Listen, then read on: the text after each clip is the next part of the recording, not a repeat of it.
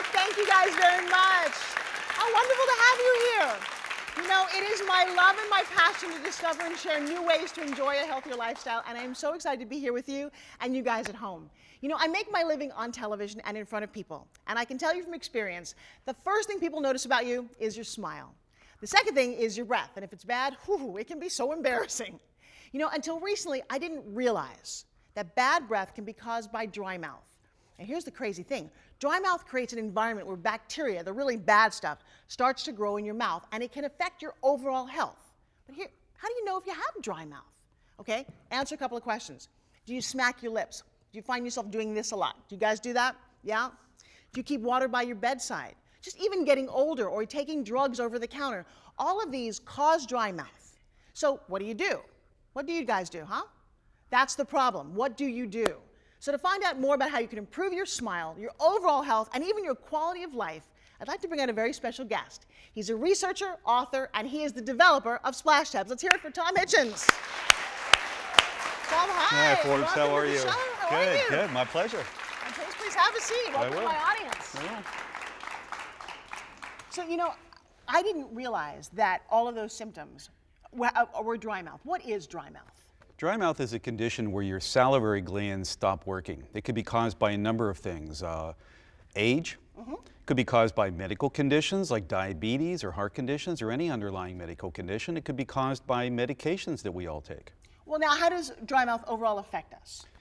Well, a dry mouth means an unhealthy mouth, quite simply. Okay. All right. If you have a dry mouth, that means that your bacteria is growing at a rate that is harmful for your body. For instance, when you have a dry mouth, the first bacteria that starts to grow in your mouth is the harmful bacteria. In a healthy mouth, you have two types of bacteria. Bacteria that's good, it helps you digest your food. Right. The other type of bacteria is the type that causes the bad breath that we don't like. Well, you know, when I have bad breath, don't you just take mouthwash? Well, you could take mouthwash, but a lot of people use mouthwashes that are sold over the counter that have alcohol in it. Sometimes 27% content of alcohol. Okay. So it's like trying to kill a bug with a sledgehammer. You're killing everything in your mouth. You don't want to do that. So the good bacteria goes away as well?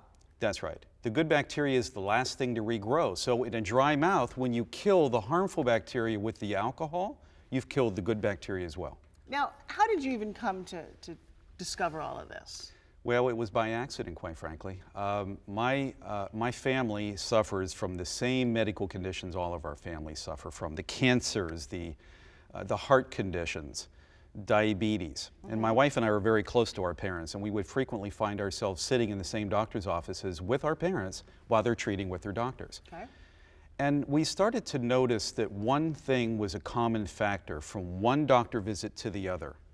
They all compound medicines, one right on top of the other one. One doctor will prescribe 2 medicines.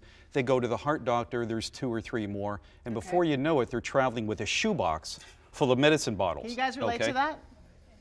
So what we started to do was to look into ways that we could help our parents find doctors that were not so medicine happy. Okay. Find ways to live healthier, eat better diets, exercise a little bit, and keep their mouth wetter, because we did research and we understood from a family perspective that when you have a dry mouth, you have bad breath. When you have a dry mouth, you have trouble sleeping at night. And the more medications you take, my parents were just suffering terribly, getting up in the middle of the night, drinking water, then having to go to the bathroom all night long. See, I don't think people realize this came from dry mouth. How many people are affected by dry mouth? Well, if you ask the people, they'll say maybe 1 out of 10. But in reality, it's 9 out of 10, and they don't even know it.